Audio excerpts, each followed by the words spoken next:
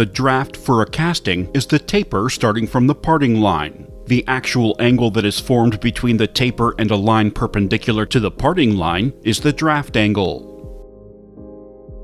The draft angle is listed in the notes on a drawing.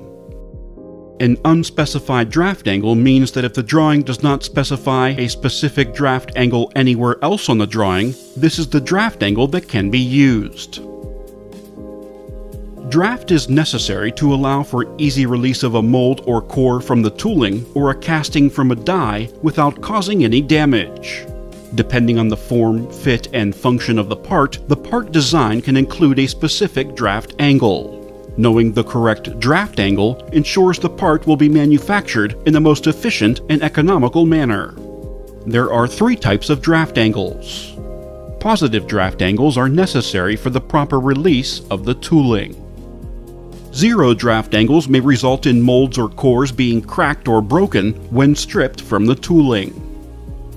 Negative draft angles will not allow the tooling to be stripped. The particular manufacturing process influences the necessary draft angle degree.